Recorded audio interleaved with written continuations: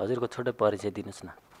नमस्कार, मेरो नाम सविता महर्जन हो र म अहिले हाल मोडल सुपरस्टार सिजन 2 को फिनालिस्ट भएर बसेकी छु र म अहिले कालिम्पोङ काठमाडौँबाट बिलङ गर्छु। नेपाल बाहिर फेसन सो गर्न पाउँदा कस्तो लागिरहेको छ तपाईँलाई? मलाई यसरी नेपाल रिप्रेजेन्ट गरेर बाहिर गएर कन्टेस्ट भएर गर्न पाउँदाखेरि चाहिँ मलाई एकदमै गर्व फिल भइरहेको छ र अब लेट्स सी हैन फ्युचरमा यही कुरालाई अगाडि बढाउन सक्छु कि भन्ने होप छ। हजुरको छोटो परिचय दिनुस् न। नमस्कार, मेरो नाम इच्छा अधिकारी। रिसेन्टली दापसी काठमाडौँमा बस्ने गर्दछु। म फाइनल कन्टेस्टेन्ट अफ पियास मोल्डिङले अर्गनाइज गरेको मोडल सुपरस्टारको फाइनल कन्टेस्टेन्ट। नेपाल बाहिर फेसन सो गर्न पाउँदा कस्तो लागिरहेको छ?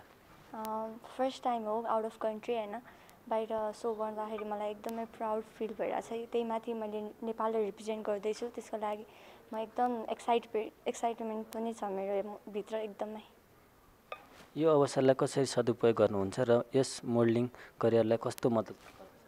मोल्डिङ भन्ने बित्तिकै एउटा पर्सनालिटी एउटा अनि सेल्फ कन्फिडेन्ट डेभलप गर्नलाई हेल्प गर्छ। त्यसले गर्दा अनि धेरै ठाउँमा बोल्ने हिँड्ने कसरी इन्टरेक्ट गर्ने मान्छेहरूसँग त्यसको लागि एकदम हेल्प गर्छ। अनि त्यसरी नै ममा पनि त्यस्तै कन्फिडेन्टहरू बिल्ड भएको छ र पर्सनालिटी पनि डेभलप भइरहेको छ। अनि यसै गरी म कन्टिन्यू गरेँ भने म धेरै ठाउँमा पुग्नेछु र मोल्डिङलाई पनि सँगसँगै लान्छु र अझै योभन्दा नि धेरै प्लेटफर्ममा जान पाऊँ भन्ने। नमस्ते, मेरो नाम रचना कार्की, मेरो घर झापा बिर्तामोड। म अहिले चाबेलमा बस्दैछु।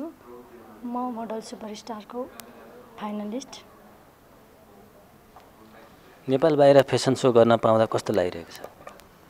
मलाई नेपाल बाहिर फेसन सो गर्न एकदमै मनैदेखि धेरैभन्दा धेरै खुसी लागिरहेछ है। अरू त के भन्ने, यसैमा म एकदम सन्तुष्टि पनि छु। म नेपाल बाहिर पर्फर्मेन्स गर्न पाइरहेछु। म सँगसँगै मेरो नेपालको लागि पनि धेरै राम्रो हुनेछ। मोल्डिङ भनेको आफूलाई आफूभित्र भएको सबै कुराहरूलाई सबै सामु प्रस्तुत गर्नुलाई नै मोल्डिङ भनिन्छ। अनि जस्तै अब मैले यो प्लेटफर्म पाएर म एकदम धेरै खुसी छु र म यस सँगसँगै मेरो मोडलिङ करियरलाई अझ योभन्दा आगामी दिनहरूमा अझै राम्रो र सुधार ल्याउने खालको त्यस्तो अपर्च्युनिटी पाऊँ भन्ने चाहन्छु। नमस्ते, मेरो नाम आकृति सुवेदी। म अहिले मोडल सुपरस्टार सिजन 1 को फाइनलिस्ट भएर नेपाललाई रिप्रेजेन्ट गर्न इन्डिया जाँदैछु। म कालिम्पोङ काठमाडौँमा बस्छु। नेपाल बाहिर फेसन सो गर्न पाउँदा कस्तो लागिरहेको छ? नेपाललाई रिप्रेजेन्ट गरेर इन्डियामा जानमा धेरै आफूमा गर्व फिल गर्छु। धेरै खुसी लागेको छ मलाई। यो अवसरलाई कसरी सदुपयोग गर्नुहुन्छ र यसले मोल्डिङ करियरले कस्तो मद्दत गर्छ? यहाँ आएर मैले आफ्नो कन्फिडेन्ट लेभल बिल्डअप गरेँ। मैले धेरै कुरा सिकेको छु। यसलाई म फ्युचरमा आफ्नो लागि सदुपयोग गर्नेछु। जे सिकेको छु त्यसलाई पछि अपनाएर मोडलिङमा काम गर्नेछु। नमस्ते, मेरो नाम सजना सुब्बा, म धनबाट छु। मोडल सुपरस्टारको फाइनलिस्ट कन्टेस्टेन्ट हो। नेपाल बाहिर फेसन सो गर्न पाउँदा कस्तो लागिरहेको छ? त्यो त मलाई एकदमै खुसी लागिरहेछ, किनभने अब फर्स्ट टाइम यहाँ अब सो गरेको छु र भनेको यहाँबाट गर्दै गर्दै बाहिर पनि गर्नु भनेको ठुलो कुरा हो होइन। म चाहिँ यसमा चाहिँ धेरै धेरै खुसी छु। यो अवसरलाई कसरी सदुपयोग गर्नुहुन्छ र यसले मोल्डिङ करियरलाई कस्तो मद्दत गर्दछ? म यसलाई चाहिँ अब जुन भनेको मैले आफूले फेस गर्न सकेको थिइनँ होइन, त्यो चिजलाई मैले यो मानौँ यही सोबाट पनि मैले एउटा कन्फिडेन्ट एउटा लेभल बढाएको छु होइन। लेभल पनि बढाएको छु र भनेको अरूसँग कसरी चाहिँ एउटा फेस गर्ने, सोमा चाहिँ कसरी कुन तरिकाले गर्ने र भनेको जति पनि आए पनि त्यो सोलाई कसरी चाहिँ ह्यान्डल गर्ने होइन, त्यो चिजलाई म त्यसरी नै अगाडि। नमस्ते, मेरो नाम स्मृति साहु, म जनकपुरबाट मोडल सुपरस्टार सिजन 2 को म फाइनलिस्ट कन्टेस्टेन्ट भएर बसिरहेको छु। नेपाल बाहिर फेसन सो गर्न पाउँदा कस्तो लागिरहेको छ? एकदम खुसी लागिरहेछ, एक्साइटमेन्ट पनि छ। अनि आफू त्यहाँ गएर नेपाल रिप्रेजेन्ट गर्ने भन्ने छुट्टै एक्साइटमेन्ट र प्राउड फिल भइरहेको। यो अवसरलाई कसरी सदुपयोग गर्नुहुन्छ र यसले मोल्डिङ करियरलाई कस्तो मद्दत गर्दछ? अब यो गर्दा अब आफूमा कन्फिडेन्ट लेभल बढेछ होइन। अरूसँग कसरी बोल्ने, माइकको अगाडि कसरी बोल्ने, त्यस कन्फिडेन्ट लेभलहरू बढेछ। अब त्यहाँ अब फ्युचरमा पनि अब योभन्दा ठुलो सो हुन्छ, त्यहाँ पार्टिसिपेट गरेर आफ्नो कन्फिडेन्ट लेभल बढाउने गर्ने। नमस्ते नेपाल, मेरो नाम प्रशान्त शाह, नवलपरासी जिल्लाबाट नवलपरासीलाई रिप्रेजेन्ट गर्दै र अहिले म वनस्थली काठमाडौँमा बस्दैछु। नेपाल बाहिर फेसन सो गर्दा म अत्यन्तै खुसी छु र गर्व महसुस भइरह कि आज नेपाललाई रिप्रेजेन्ट गर्दै इन्डिया जान लाग्छु। अब नेपाललाई जस्ट रिप्रेजेन्ट गरेर अब एउटा टाइटल जित्ने मौका पाएको छु मैले। म अत्यन्तै खुसी छु। यो अवसरलाई कसरी सदुपयोग गर्नुहुन्छ र यसले मोडलिङ करियरलाई कस्तो मद्दत गर्दछ? अब मोडलिङ फिल्डमा आएपछि मलाई अब आफूमाथि धेरै डेभलपमेन्टहरू गर्न बाँकी छ। अब यो सोपछि अब डेभलपमेन्टहरू अझै हुन्छ। जस्ट अब योभन्दा पनि ठुल्ठुलो सोहरूमा पार्टिसिपेट गर्छु। अब नेपाललाई अझै ठुल्ठुलो इन्टरनेसनल लेभलहरूमा लगेर नेपाललाई अझै गर्व महसुस गराउँछु। नमस्ते, मेरो नाम सृजना बस्नेत, तपाईँलाई काठमाडौँबाट, अनि म अहिले मोडल सुपरस्टारको फाइनलिस्ट। नेपाल बाहिर फेसन सो गर्न पाउँदा कस्तो लागिरहेको छ?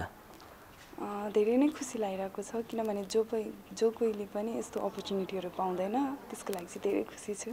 नमस्ते, मेरो नाम रोशन सुनाम, म काभ्रे पलाञ्चोक पनौती खोपासीबाट। म हालचालै अहिले चाहिँ यो मोडल सुपरस्टारको कन्टेस्टेन्ट नम्बर 08 म चाहिँ यहाँको फाइनलिस्ट। अनि हाम्रो फाइनल्स चाहिँ यही मार्च 8 गते उता मुम्बईमा हुन गइरहेको छ। अनि त्यसको लागि चाहिँ धेरै नै एक्साइटेड छु अहिले। नेपाल बाहिर फेसन सो गर्न पाउँदा कस्तो लागिरहेको छ?